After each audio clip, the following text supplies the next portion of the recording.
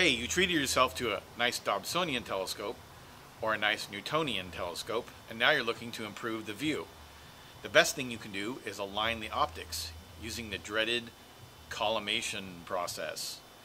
What you need is a good set of collimation tools, a laser collimator, a Cheshire, and if you really want to obsess, an auto collimator.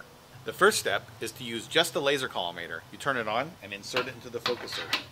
You align the secondary mirror by turning the front screws until the beam hits the center of the primary mirror. Next, you switch to the Cheshire, you put it in the focuser, look through the peephole, and adjust the primary mirror screws.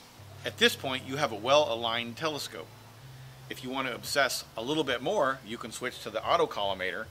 Again, it goes in the focuser, you peep through the peephole, and there's a procedure for further refining the collimation. We have collimation kits with just the laser and the Cheshire, or the laser, Cheshire, and auto collimator.